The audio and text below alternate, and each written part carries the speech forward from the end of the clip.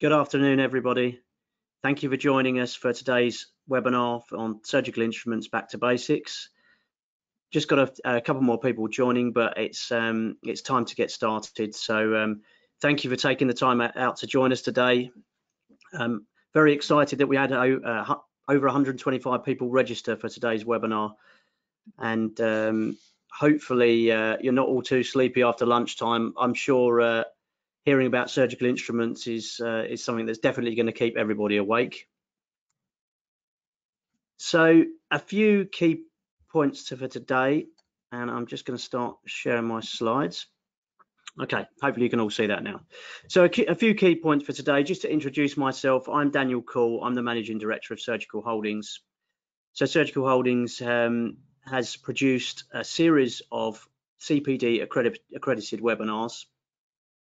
Basically, these are going to cover a variety of different subjects, including endoscopy, electrosurgical, different subject matters around surgical instrumentations as well. But if there's other things that come up along the way that you think you'd like to hear about, please let me know and we'll try and factor these in.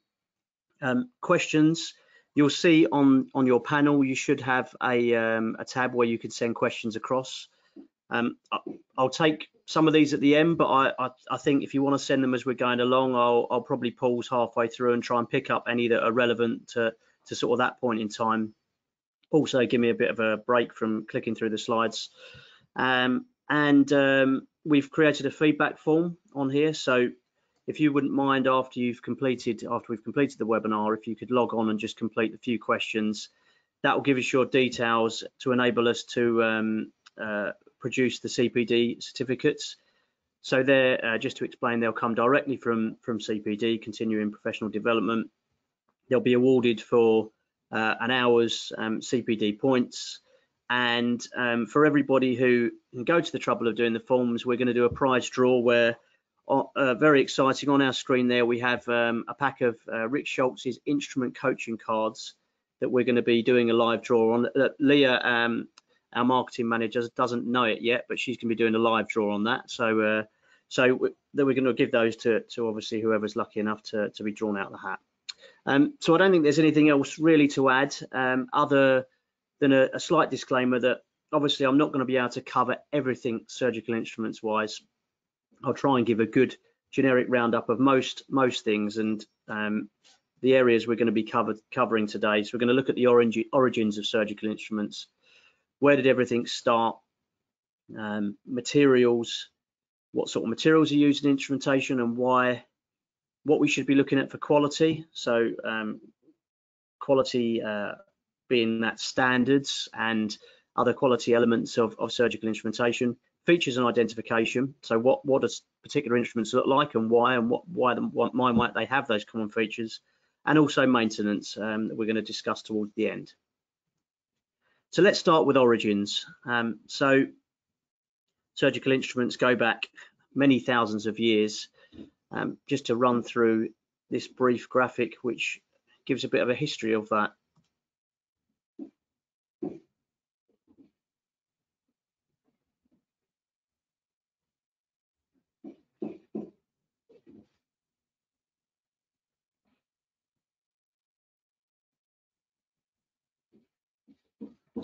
So you'll see that instruments themselves have been found dating back to as early as the Neolithic times. So that's the sort of end of the Stone Age. Certainly the Iron Age, there was evidence that instruments or types of instruments were being used or fashioned using iron. And then of course Romans, ancient Egypt, there's been vast evidence of surgical instrumentation being used.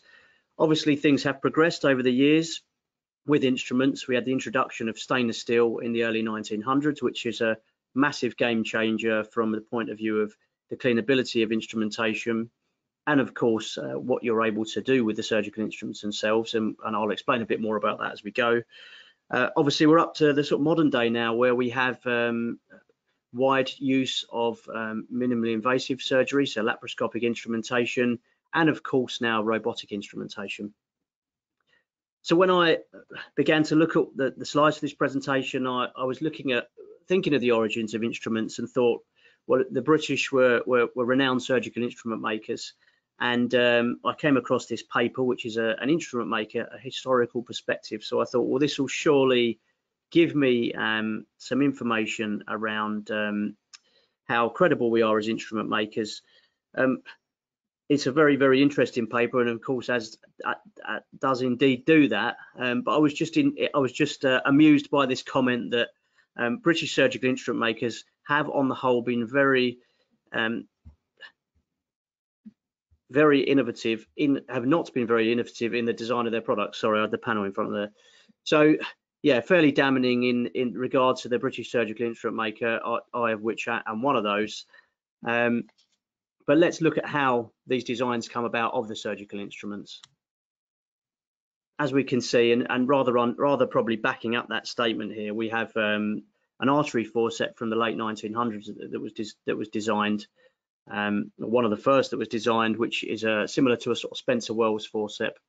And you'll see on the right the 2021 version of that. There's not much difference really in the design of it. So I guess you would say that, yeah, we haven't been particularly innovative in this particular case. You'll see the slight differences, the box joint there on the instrument, articulating the instrument, compared to a screw joint. Arguably, perhaps we may be going back to looking at things like screw joints, where the device can be taken apart and cleaned a lot easier. You'll also see the rack there that is obviously familiar on the right to the modern day instrument that we see on artery forceps and other instruments. And there's a slightly different internal rack on the one on the left. Overall, of course, the major advancement is the introduction of stainless steel, which there would have been a plated material from back in the late 1900s. So nomenclature, what's in the name of the instrument? How do we come about naming a surgical instrument, and how does that possibly make sense? Well, generally it follows a pattern, so a description of the action that the device performs, a mention of the inventor, and also a comment in terms of the term of what the device does itself. So if we look at something like a Spencer Wells artery forceps, the surgeon who invented the device, indeed, Mr. Spencer Wells, and then artery, where the device is used on the artery, and forceps. So it's broken down like that. And to give you a bit more information or insight into that, it all starts with a medical issue, really. You'll see this poor chap on the screen, or maybe lady who has got a rather severe problem with her hip. So we look at the area which is bone, which is orthopedics. The term for bone being osteo meaning bone. And then we look at otomy meaning cut into. Ostomy, to create an opening. So if we put all those terms together, we have a capinar osteotome. Obviously, osteo meaning bone, and the other parts of the word making up the cutting into an opening of tissue.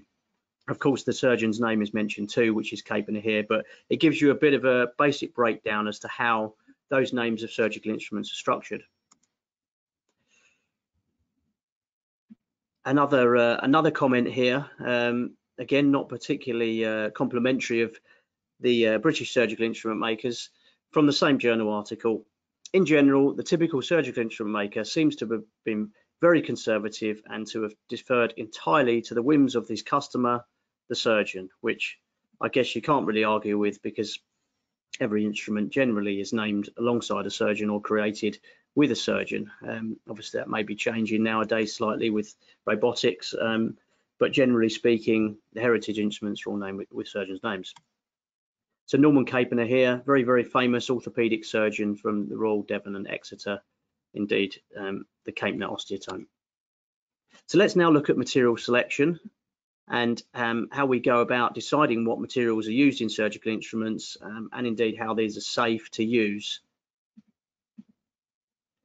So the image on my screen, which has, I've actually got a piece of that here. So this indeed is actually iron ore. iron makes up the majority of surgical instruments. Approximately 70% to 80% are iron in the composition of a surgical instrument. There are other elements as well, such as carbon, nickel, and chromium for different reasons. But iron ore is very, very important, I think, in this story, in respect that you've got to look at the colour of the iron ore and really relate that to what can happen to your surgical instruments in terms of the rusting colour. So you'll be very familiar with that colouring, and my Golden Gate is nice and rusty and has that sort of same tone, and I'll touch on that a bit more. So this is iron oxide, and this is iron in its most stable state. So the important thing to remember, and by that being its most stable state, is it's the state that iron wants to get back to. So even if it's part of the composition in a surgical instrument, ideally it will do whatever it can do to get back to iron oxide in its most stable state.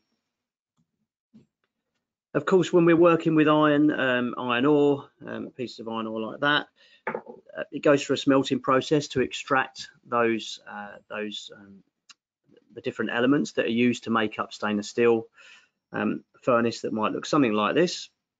And if we look at the world iron ore mining map, obviously it's quite well known that a lot of surgical instruments are now produced in the sort of Far East, so China, India, Pakistan, those sort of places. Well, it's no great coincidence, because a lot of the iron ore mining now takes place in those countries. And indeed, steel was produced mostly in those countries too. You'll see China, India, Japan, which is a very big producer of surgical instrument stainless steel that's used through Pakistan. Obviously, using those steels, providing they're all to the correct specification, that is the key point. And when you're manufacturing surgical instruments, having the right composition is everything. If you don't have the right composition, then there are a number of failings that may take place for the instruments.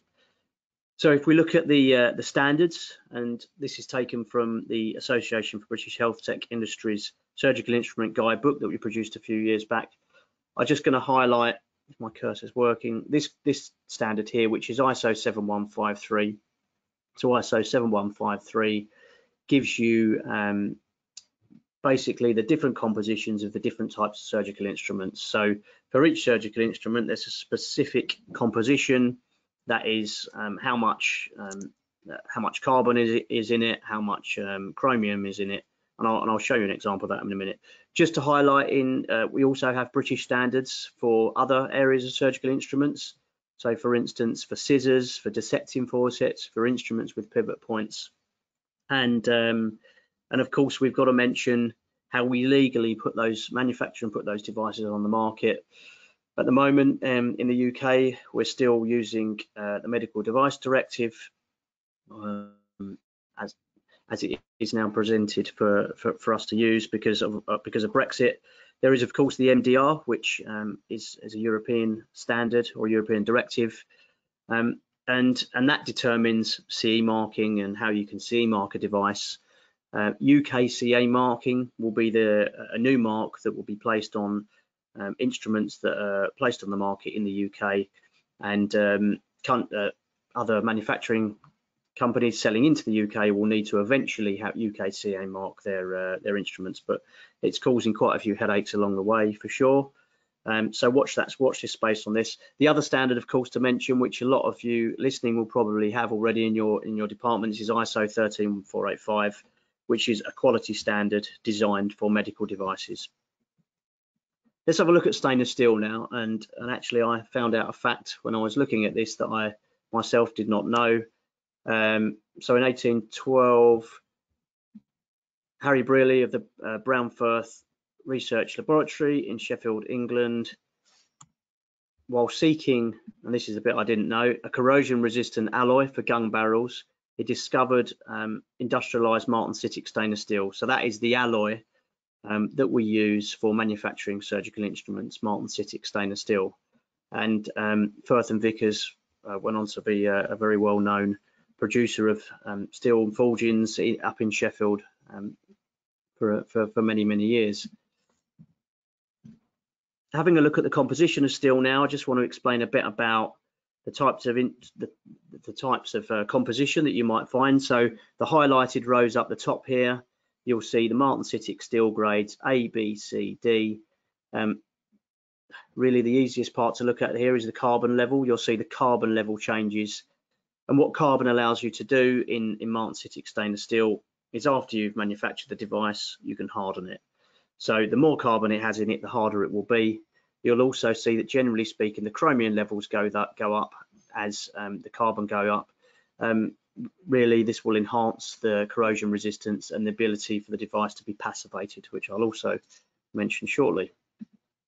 So looking at going back to this Capener osteotome here, obviously it needs to be very, very sharp. It needs to be very hard. It's going to be chipping into bone repeatedly, as we know. So we don't want it to lose an edge, and it needs to do what it's designed for. So bearing that in mind, the carbon is of high carbon, so 0.42 to 0.5. The chromium is 12.5 to 14.5, and just to highlight there, the Rockwell 50 to 58. That's a high hardness tolerance level for Rockwell. Rockwell is the measurement of the hardness. So each surgical instrument will have a Rockwell level. For something like an artery forcep, you'll want that to be a bit flexible, so it'll have a much lower Rockwell hardness level, and indeed it will therefore have a lower carbon level and generally probably slightly lower chromium as well. So what does the chromium do? Well, the chromium in a surgical instrument, that allows us to have corrosion protection on the instrument itself. So the chromium reacts with oxygen, creating chromium oxide, and this is what we know as, or some of you may know as, the passive layer. So this is a very, very thin, as little as 30 nanomicrons thin, invisible layer. It provides, as I mentioned, corrosion resistance. It sits on top of the device. This corrosion resistance, this passive layer, does occur naturally just through reaction with oxygen or chromium. When we're manufacturing surgical instruments, we actually achieve this artificially. And how we do this is, when we finish manufacturing the device or indeed repairing it, we treat it with an acid. So that may be nitric acid or citric acid, something like that. Nitric's quite aggressive, quite dangerous stuff. So generally, it's citric acid nowadays, but that creates that passivation, and that is to a standard that is generally an ASTM that we work to. Apologies if you've got my news flash up there. Really, I'm not quite sure how to get rid of that, so I have to go with that. And yeah, just to mention that it's a very thin layer, very susceptible to damage. This can be damage that's occurred through minerals, scratches, and indeed possibly laser marking as well, if laser marking isn't treated after with a suitable solution or passivation. So this is not what we want to see, which is rusty stainless steel. This is stainless steel that has had the passive layer damaged in some way. Iron plus oxygen plus water equals hydrated iron oxide, which we know as rust. And indeed, you can see quite clearly that there's a very, very close similarity to that of iron ore. It's the iron trying to get back to its most stable state. And these are some of the challenges when you're looking at manufacturing stainless steel surgical instruments, and indeed reprocessing the instrumentation. Just how diverse the potable water map, that's the tap water map, throughout England and Wales is here. You'll see there's a variety of different sources, rivers, streams, and groundwater. And what that means is, obviously, when the instruments are washed, if they were to be washed with just potable water only, untreated, you get a huge variation in mineral content here. You'll see in Cambridge here, it has a very high chloride level versus London. So chloride can help cause pitting, rusting, pitting in surgical instrumentation, and you've also got things like alkalinity, the higher alkalinity across different regions. There's lots of things to consider here. Obviously, generally speaking, people use treatment plants, so they'll use RO treatment plants, maybe RO steam for sterilisation, but it doesn't always mean that will be used throughout the process. So just to So further, obviously, we've got different qualities of water which may be used in different places. Of course, you've got tap water, washer disinfectors, steam generators, and if those minerals are in the potable water, potentially, if it's not treated, it can damage that passive layer and potentially start to deteriorate the surgical instruments. It's just something to be aware of course. Chlorides can be detrimental to the surface of the instrument, as I've mentioned. Can also be found in obviously organic blood residues. Here's a picture of an instrument that has surface damage and some pitting that's begun to happen to that instrument. Okay. If anybody's got any questions, please fire them over while I'm talking. I'll see them pop up and I can pick them up as we go. If not, we'll leave it till the end. So message here is quality is more than just looking pretty. This is what appears on my screen as a nice, bright, shiny surgical instrument. Hopefully you see the same thing on yours. But as manufacturers, there's a lot more to it. As I've mentioned, the materials, the factor of how the devices are handled and used, and the frailties of the passivation layer. As manufacturers, you have to do your due diligence when you're using stainless steels to make sure that they actually meet the correct British standards, and that if it's something that you need to meet, a standard you need to meet for a certain device, that it has the correct composition there. This is an example of a certificate that we in-house use when we test our materials. We manufacture orthopedic implants as well, so this is something that we do as standard routinely. And surface finish is also something that often gets overlooked. This is taken from a paper by Holdings and Harrison from the Stainless Steel Industry Association, which I found very interesting, because if we look at a lot of aged instruments, they'll often have a lot of scratches and marks and staining, and the result, the outcome of the research was that basically it was found that the smoother the surface, the more corrosion resistant that the stainless steel is. That is because when water hits the device, it flashes off quickly. That's why with things like serrations and jaws, quite often you can get water sitting in them. Obviously, they're a rougher surface. Common sense is the smoother the device, the quicker the water will flash off. And we're decreasing the wettability. If you have a rougher surface, for instance, at the top there, you've got RA of 1.0 microns that resulted in a poor accelerated salt spray test because of the rougher surface. So the water sits on there and is less likely to run off. The same will apply, of course, with blood and other debris when the devices are used during surgery. Just to show an example of what can be achieved with different surface finishes, here is some of our own instruments. You'll see a really, really bright, polished, ultra smooth finish on the distal end of the instrument that's going to be used in the patient. The part, obviously, of course, we really want to make sure is as clean as possible and as corrosion resistant. And then the back end, which is like a wet bead blast, which still provides that anti-glare for the surgeon. But it's really, we need to start moving on with how we're thinking about surface finish and looking at different ways how we can optimize cleaning depending on the surface finish of instrumentation, in my opinion. So questions so far, we don't appear to have any. I'll try and have a look. Nope, no questions as yet, so I will plow on. So instrument features and identification.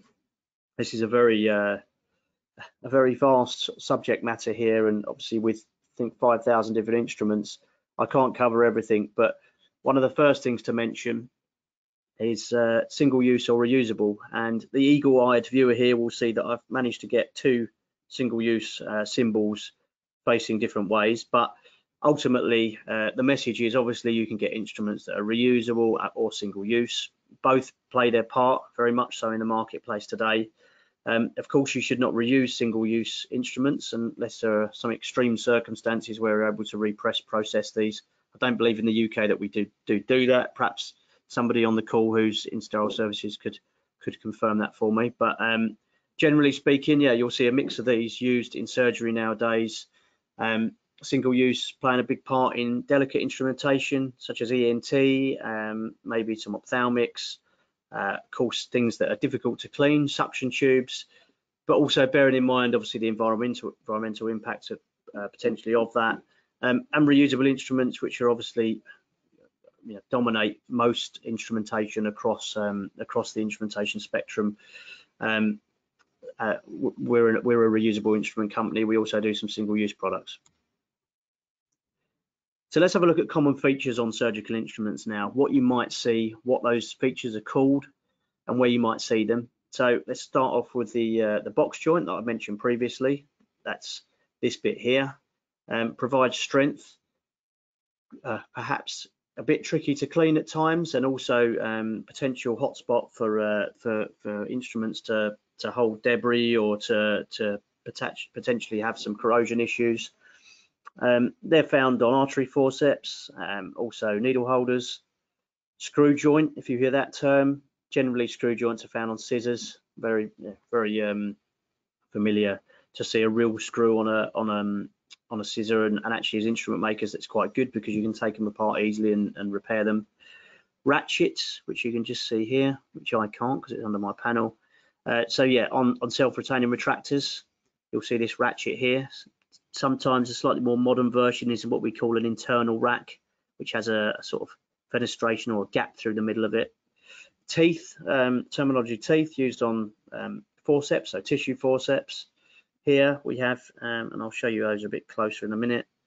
Rack is this part which is generally used to clamp the instrument together, and so it holds when it's either clamping on tissue or holding a needle, and you wouldn't expect that to drop off while that's in use. That should be set to a certain standard, so that locks in when it's being used.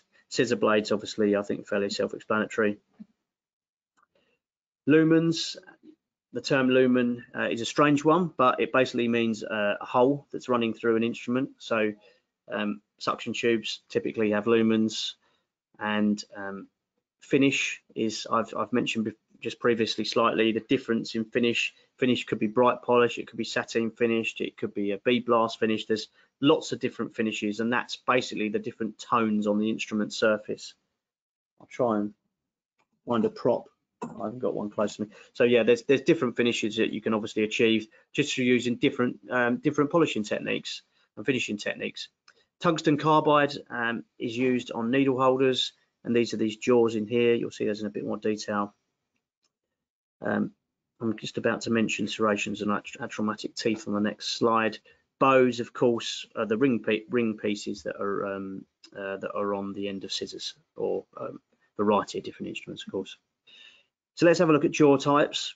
Well, a traditional serrated jaw, you'll see here, is fairly coarse, and that's something that you'll see on artery forceps, mosquito forceps. Spencer Wells, I mentioned there, is a very popular artery forceps that is sold in the UK. But when we want to be a bit more delicate, there'll be something known as an atraumatic jaw, and you'll see that essentially it's the same serration, a bit finer, but just generally cut away. So the surface area of that serrated part of the jaw is reduced to obviously reduce the impact of the pressure on the tissue and potential damage to the patient there. That's the sort of thing you might see on a Satinsky forceps. We've got one there. There are obviously other examples of forceps where you would find that type of jaw. Coole's, of course, DeBakey's, and then just some other different ends that you might see on instruments. So Alice tissue forceps here, you've got the interlocking teeth that you might also see on a dissecting forceps, perhaps sort of that's 2 into 3 teeth there. You'll get 1 into 2 teeth, 3 into 4, 5 into 6, depends on the design of the instrument, how the surgeon designed it. The Duval tissue forceps there, something I flagged up that's completely different. It's got like a fenestrated end there with a serration that with a triangular shape. And just to mention that you get atraumatic jaws also on dissecting forceps. So this is a DeBakey atraumatic dissecting forceps. Again, the idea is to reduce the potential to damage tissue when it's being worked on. So let's just have a quick look. I have had a question pop up. Give me a moment.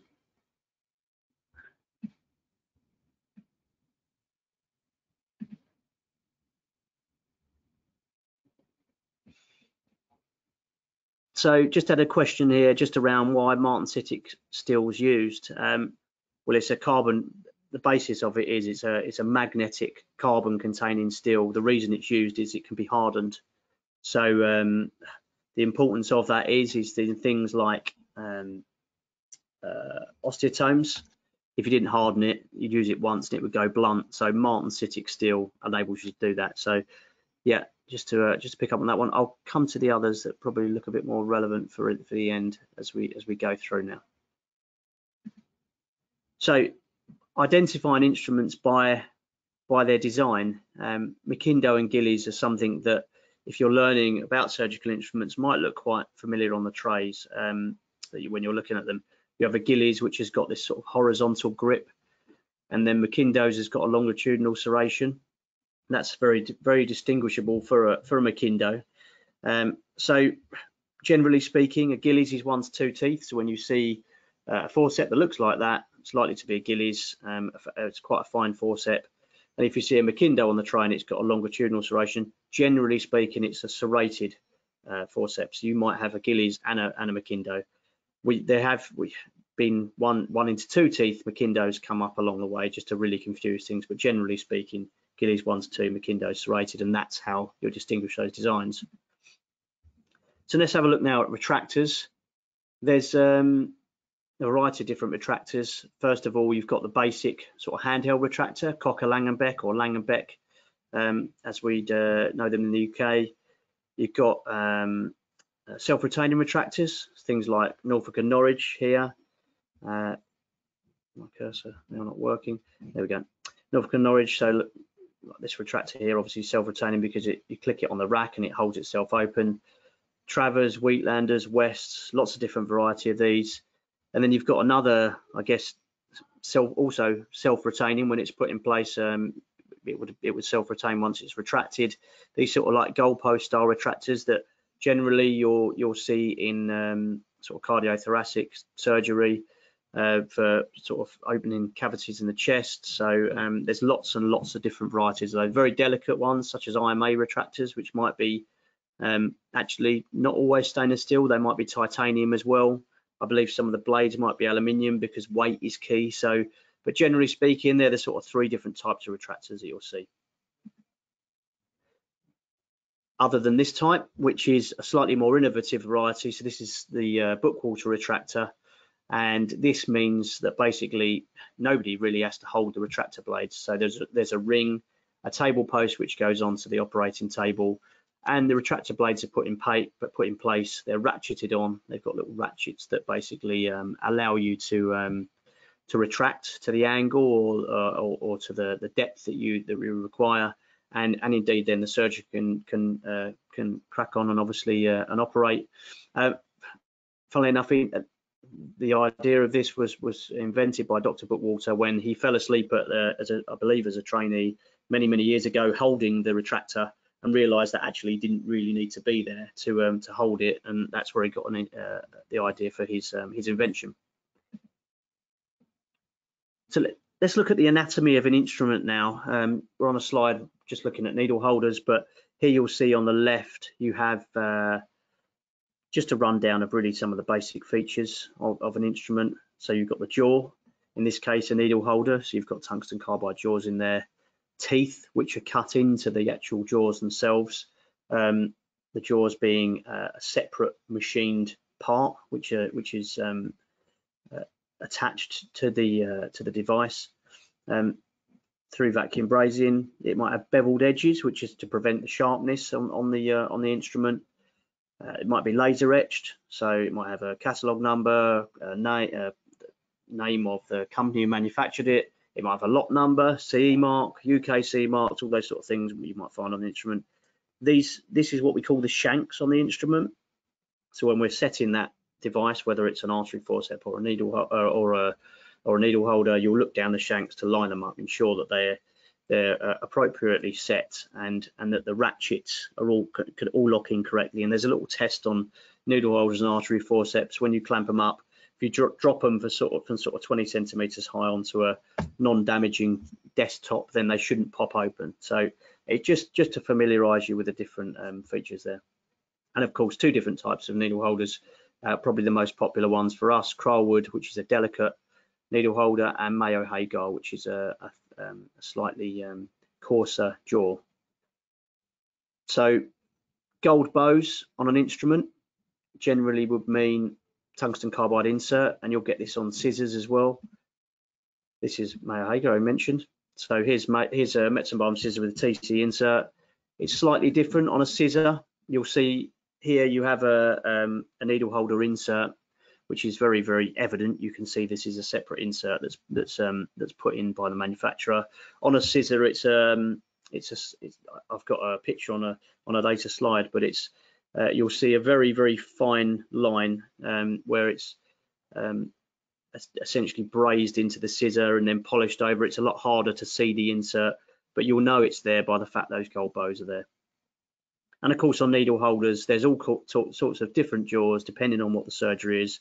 Obviously, generally, the smoother the needle holder insert, the more delicate surgery that that's used on, and the coarser.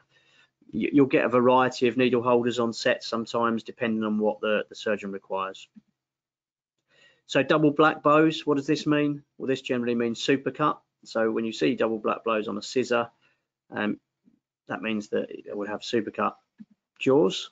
And here are some different supercut scissors. Stevens Stenotomy being a very famous one. Metzenbaum, of course, a very famous dissecting scissor. And this is what supercut looks like.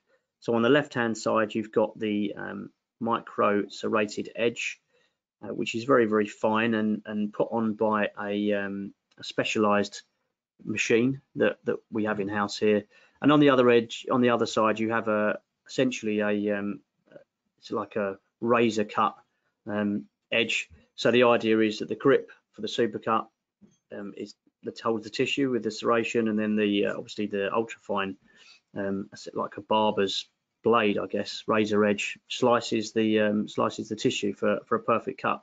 So they have to be careful, very, very carefully. So for a bonus point, what does gold and black mean?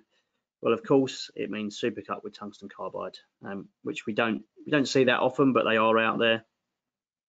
Little rundown here. It's quite a good graphic. Just to mention the one at the bottom right, one black bow on the left ring of the scissor will mean left-handed. So if you've got any of those on your set and you wonder why the surgeon's struggling to cut, a right-handed surgeon struggling to cut with them, then that may be the case why. So on to coatings now. I think commonly we see a lot of gold on sets, which generally will be these sort of gold bows, which are just purely to tell you what is what type of insert or what type of finish is on the end of the scissor or needle holder. But we're also seeing a lot of different colors now. We see black, which is like a ceramic, similar to a titanium nitride coating. So titanium nitride is also gold, which is rather confusingly. The gold here used on scissors and needle holders is just generally a gold plating. Titanium nitride, which you might see some Kerrison rongers or some or orthopedic drills and things like that are coated gold. That is a separate ultra hard coating that goes over the surface of the instrument. It improves, reduces friction. It improves how hard the device is itself. It gives an extra tough coating on the outside. So that's why you see it on some Kerrisons. You'll see a black version of it more generally on Kerrison rongers. But some people are using these coatings for identifying instruments because although it's a fairly costly thing, you can coat the whole instrument and it looks really great visually as well. Easy to distinguish the sets in that case. That's what some of these gold coatings might look like.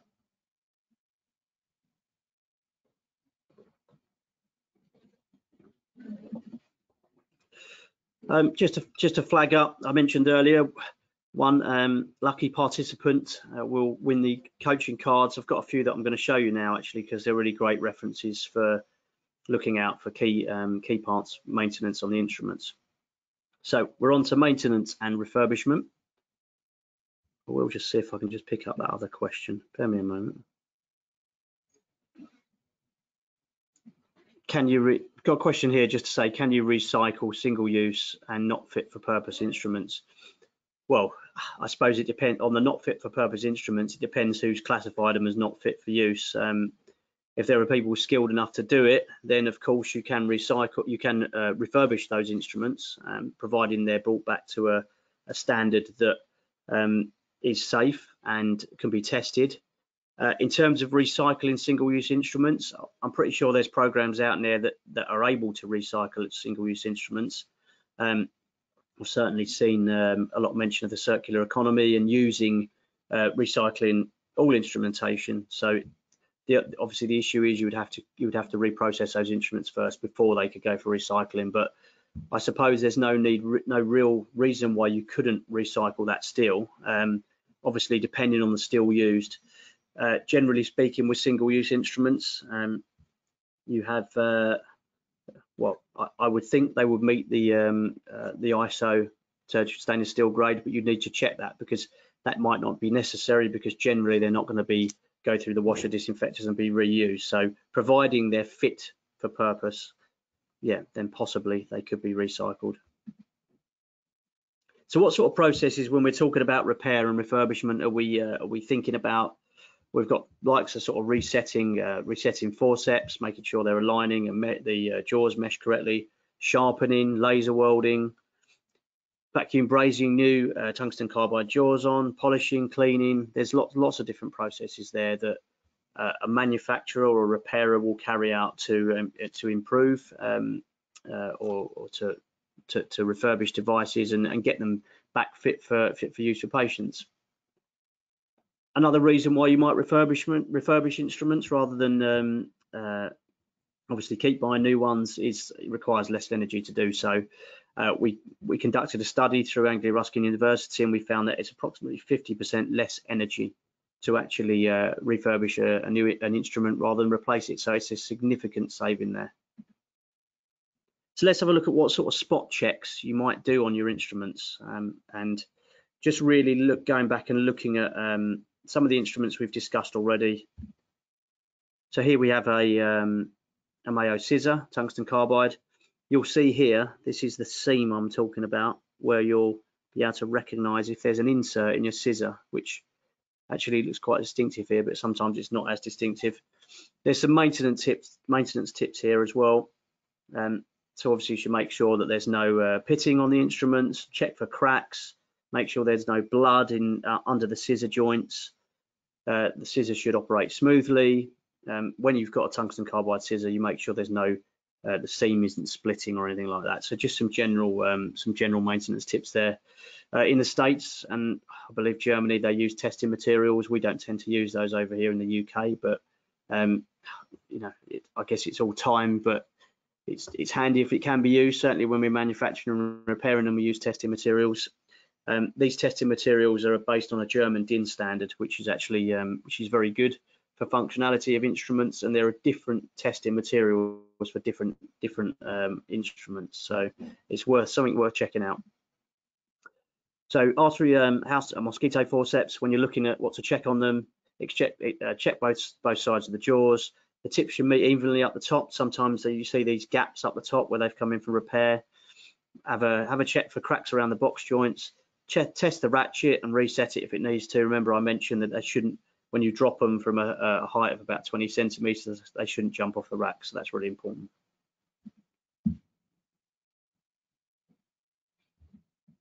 Alice tissue forceps, again, more intricate teeth up the end of the device with 4 into 5 teeth in this particular one. The teeth should interfit. Excuse me, they won't always interfit perfectly, but generally speaking, when you close down the device, they should interfit, because obviously that's what you want it to be doing when you're using the instrument.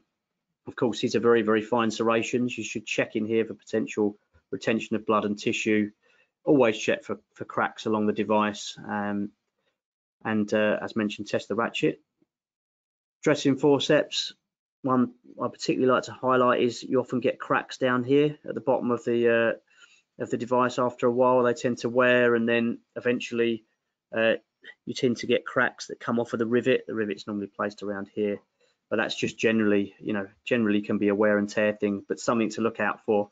You also tend to get some pitting can occur down this end as well. Obviously, goes without saying, check for blood and tissue on all areas of the devices, particularly the serrations. Wheatland retractor here. You've got different areas of fittings here, how the instruments are fitted together. You want to inspect these the different hinges here, make sure that that's free and working correctly, and the lever for the actual ratchet itself, make sure it springs back up. It's got a spring here. You need to check that for cracks as well. If it's cracked, the retractor won't work correctly because the lever won't operate up and down. So these are some basic things, and just to familiarize yourself with on each device as a spot check. And I'm happy to share further information if I need to after this session. So why do we repair devices? Well, we repair devices because we want to put them back to their sort of optimum clinical performance. This is a scissor here, actually a Stevens tenotomy scissor that we found that had been repaired poorly, and sorry, excuse me. So it had been repaired poorly. It had been sharpened incorrectly on a very poor quality grindstone. You'll see the multifaceted edge here, horrific grinding marks, and of course, you know, a scissor like this is meant for fine tissue dissection. Who would want to use that? I mean, would you really want that used on a loved one in a hospital? Of course you wouldn't. So they have to be sharpened correctly. And as I showed earlier, that's what they should look like, and the time should be taken and the money should be spent for them to be done correctly. Yeah, that's really important. On supercut scissors, you'll just be ruined if they're not sharpened on the correct machinery. Also, if the scissors get too hot, they'll lose their temper. That means they'll become soft and useless very quickly. So this is what can be achieved through refurbishing an instrument set. Here's a mallet, a before and after, before on the right and after on the left, which is probably back to front, but there we go. And you'll just see there that, you know, we're looking the ability and benefit to remove scratches, blemishes, re-weld things is great because it's all about reusing and not having to replace instruments, providing they're safe, of course. It also been mentioned in a study that I picked up by Hervé down in Southampton University that amyloid protein deposits could be found in grooves and scratches on instruments. So refurbishing them as a matter of course and completely refinishing them is really important. And of course, reducing the risk to the patient. Here we have pictures of some Kerrison rongers that have got some carbonized bioburden in them.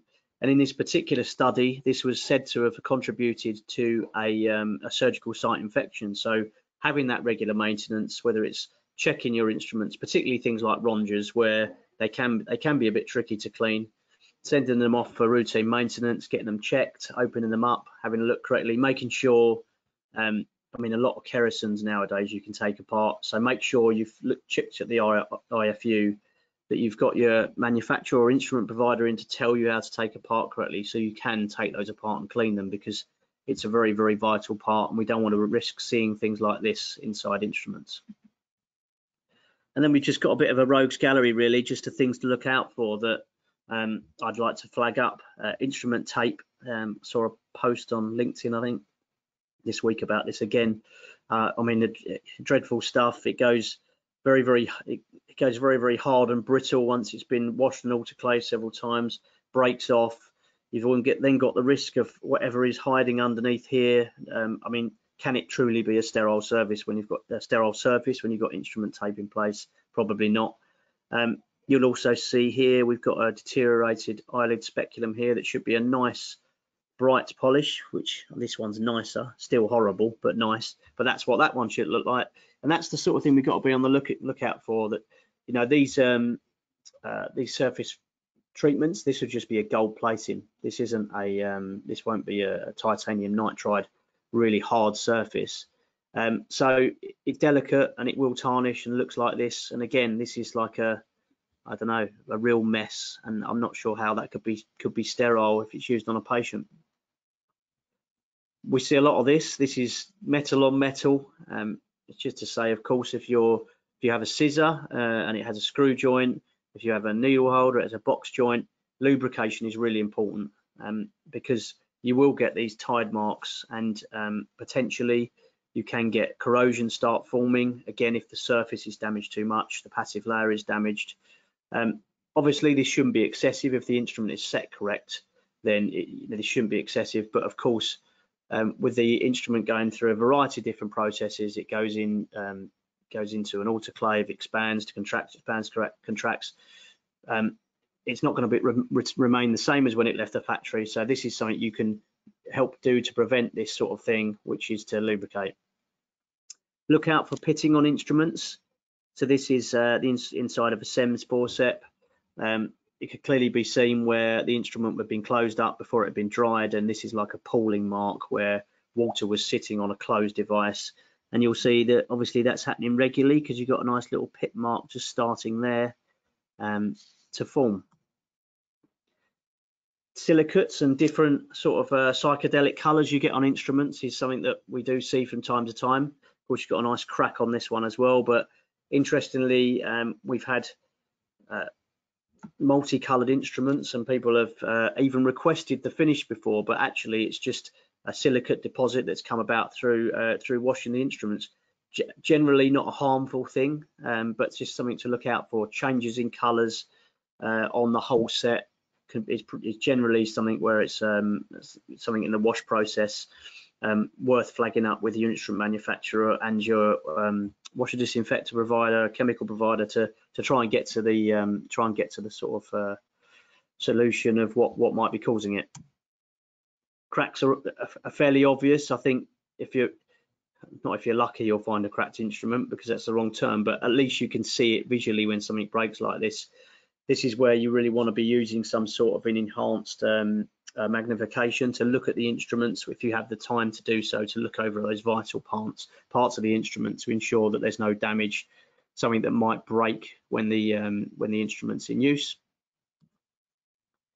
And pitting, as I've mentioned, this is a very great example of pitting on the end of an instrument. Surface finish has got damaged, passive layers damaged, and generally the material started to deteriorate. It can also be where perhaps when the instrument's been manufactured, not all these marks have been taken out, so obviously it's a weak point, and after many years, and often these instruments, as we know, are on sets for sort of 20 years, you will start to get this happen. So of course these instruments should be pulled out and discarded, or could be potentially refurbished if they're up to it. This is an interesting one that I had on a set. I was shown a needle holder that had rust on the end, and we couldn't quite work out why until we put it under a microscope and saw that actually a very, very small part of the tungsten carbide jaw of the needle holder had become chipped off, and it had exposed this area here, which had become unpassivated, or probably was unpassivated surface anyway, and it started to leach rust and free iron. So you'll see that here. So really, again, reinforces the point of, if you know, maybe it's a case of visually having a look at the instrument. If you see something that you don't quite like the look of, then you get out the obviously the microscope or whatever you choose to use. Spotting incorrect stills that have been used on sets as well is something that's quite useful, I think, for you to have in theatres and in sterile services.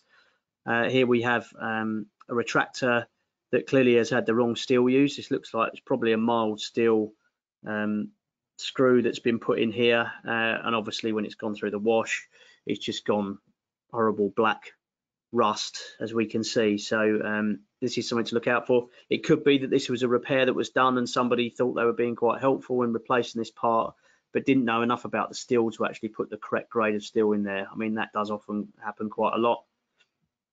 And this is another example of what a poor repair of somebody who's perhaps, you know, sharpening these instruments and doesn't really have an idea about the surface finish. I mean, there's so many different marks down this instrument.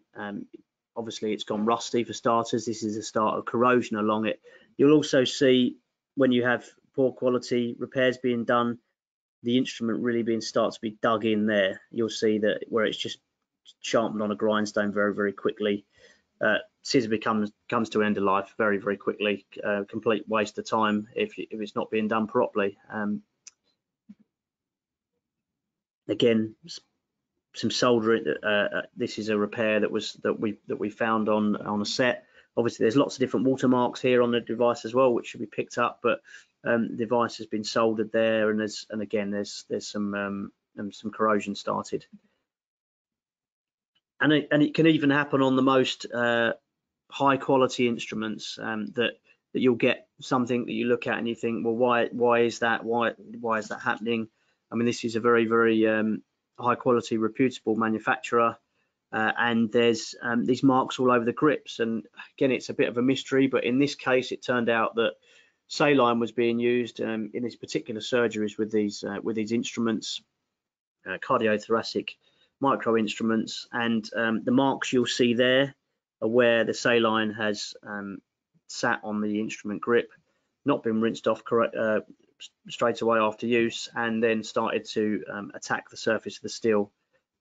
So yeah, and it was fairly obvious that this is where the surgeon was gripping the instrument, and obviously these contact points were. So there's lots of different challenges along the way, lots of things to spot, but hopefully these pointers are giving you a few things to think about. Understanding IFUs is a completely, I guess, almost a qualification in itself in some respects. As I mentioned, if it looks difficult to clean, make sure you speak to the manufacturer and ask them how to clean it. Look at the IFU, make sure it's easy to follow. For instance, something like Kerrison Ronger here, that can be taken apart. You'll see there's a gold trigger on the back. There's normally some sort of indications as to what part should be moved or could be taken out, but it's always worth exploring that and trying to understand the IFU, what it's asking you to do, and I guess equally as importantly, once you've taken that instrument apart, how do you put it back together again? Because that's not always that straightforward. You really want to be fluid and have all of your staff fluid with taking the instruments apart, booking back together again, but also be able to recognize what an instrument that's not been put back together correctly looks like.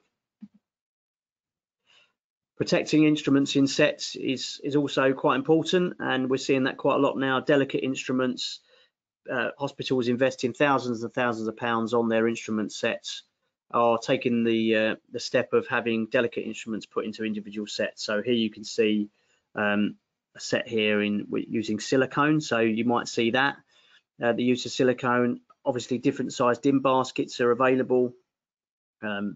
The DIN baskets might either be wrapped or they might be put in a container, but it's really important, and I guess this is a rare picture in that you've got a whole set that's divided out in silicone, but choosing the correct size DIN basket. You don't want instruments like if you've got a set that's got a cardiovascular set that's got like 100 instruments on it. You don't want all the instruments thrown on top of each other, because for starters, the delicate ones will get damaged. And you'll potentially get shadowing, so the instruments may not get decontaminated correctly. So really just something else to consider is how you're reprocessing your instruments. Are you using the correct baskets? Could you use silicone fixation or alternative fixation to protect those instruments, such as the fine skin hooks that will poke out the side of the basket and not only be damaged but potentially hurt somebody? So these are all things to think about. Of course, I mentioned that containers are used. Obviously, this is one choice. There are, of course, other people may wrap the sets. And some cool tools to consider when you're having your sort of further reading or further thoughts around your education on surgical instruments. I mentioned Rick Short's mentoring cards, which are excellent. There's also a book, but there's also test packs. So this is a test pack here that has been produced alongside the German DIN standard, and each there's a guidebook which comes with it. Each instrument has its own test pieces that are designed specifically for that instrument. So it might be that you don't use the whole thing, but you use certain elements of it, maybe to look at testing some scissors and to ensure that they're correct sharpness. But as I understand, in the UK, that isn't something that's done, and that's done generally in theatres. It's pointed out that the instruments need sharpening. Surgical instrument catalogues are a great resource. That's what ours looks like, our version 4 catalogue. It's broken down into a number of different sections with education throughout, but it allows you to learn the different instrument names, and it's always a great resource. Ours is available on the website. We've also got hard copies if anyone's interested. Bit of further reading on the left, Association of British Health Tech Instrument and Care Guide. I'll send the link to that. On the right, the AKI Red Book. German manufacturers have produced this Red Book, which gives really robust guidance on everything to do with surgical instruments. Really worth a look. If you're experiencing something that you're not sure of on your surgical sets, this will have some sort of tip or solution to enable you to diagnose that. So I highly recommend both those publications. If you haven't got the link and you want it, then please ask. So that's the end of our webinar. Thank you very much for listening. I'll hold on a few minutes. If anyone does have any questions, then please send them over. I've answered all the ones that have come over at the moment. Oh, no, I haven't. Right, okay, that's great. So we've got a few questions to go through. So first one here, would you recommend to use tungsten carbide instruments rather than stainless steel? Well, for needle holders, yeah, definitely, because they'll last longer. You'll buy a stainless steel needle holder with a stainless steel jaw, it won't last a long time. The reason being is because the needle that's used is harder than the stainless steel that's used on the instrument. So the stainless steel on the instrument will obviously deteriorate and will become softer. Whereas if you use an ultra hard tungsten carbide insert, you won't need that. So hopefully that answers that. Obviously on scissors, the same will apply. It will simply last longer. Got another. So is it possible to have non-CE marked instruments tested and then CE marked? I'm not quite sure about that as a question, really. Chiquan, if you wouldn't mind just perhaps following up. I'm not sure entirely what you mean on that one. I mean, you can't, if they haven't been CE marked by the manufacturer, you can't get them CE marked retrospectively unless they were some sort of complete refurbishment. Although I'm pretty sure they'd have to be CE marked in the first place to enable that. So I think no is probably the answer on that one.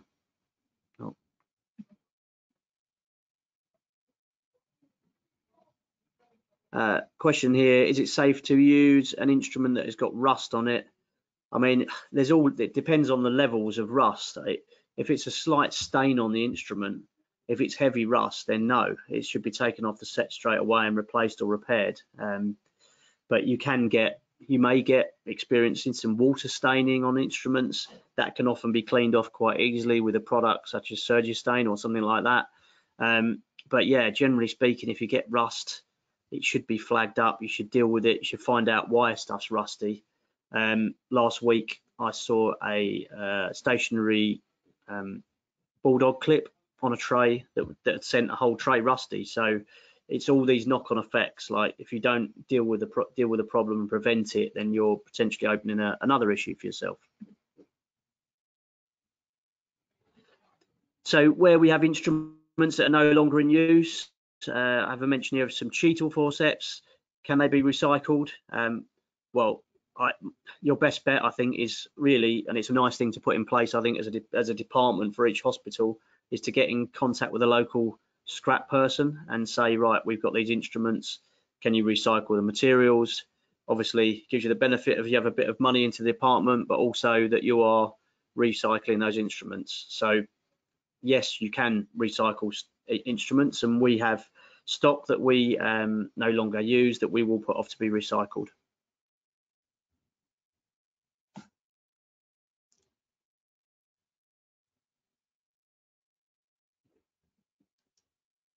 There are a lot of poor quality instruments in circulation. Good quality instruments are easy to reprocess and maintain. What a responsibility of the standards organisation. Well, I suppose that because instruments are generally class 1 in the UK, there isn't much responsibility because class 1 instrument is self-certified. So the responsibility is down to the manufacturer really to produce a product that's fit for purpose, obviously being that it's made from the correct steel. Is that steel the right composition? So I would say that if you have poor quality instruments, then first of all, you need to make sure that that is the reason that you think they are poor quality, if they're rusty or whatever, because it might not be. It could be another issue, such as chemistries or water, as we mentioned. But yeah, I mean, ultimately, someone's putting the CE mark on the device, they should know that it's the right material. I mentioned you do the due diligence on your materials. So as a manufacturer, we do our due diligence on those materials, make sure they're the right composition, so they're going to be fit for purpose. So yeah, I mean, I think it's just about quizzing the manufacturers and then doing a bit of investigation yourself, really. And yes, you will get the slides after. We can provide a link. There's somebody's asked for a link for the instrument coaching cards. Yeah, of course, I can put that link up as well for the cards and the other resources I mentioned. If you wouldn't mind, I say, answering the questions in the survey, then if we have other educational resources, we can share those for you. That's no problem at all.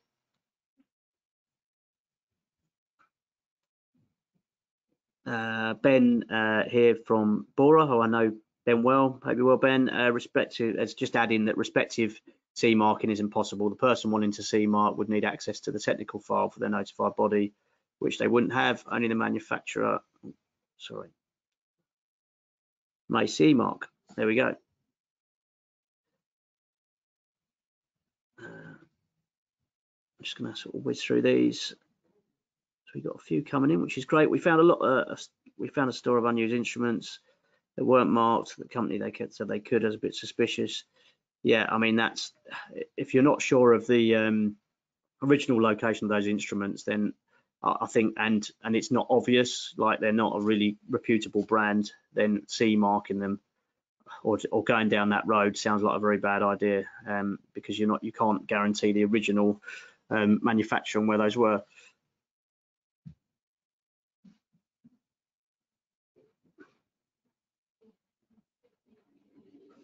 I'm not sure of this question. I've got a question here around tungsten carbide.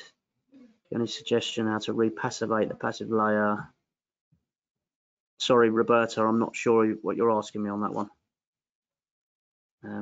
If you wouldn't mind following up, then I will do what I can to answer. I can pick up these questions after the session anyway, and hopefully answer them for you. I think that concludes everything. Once again, thanks for joining us. Really delighted we'd have so many people interested. If you can fill out the feedback forms, that would be great. Thank you. Everyone stay well, and I look forward to sharing details of our next webinar with you. Thank you.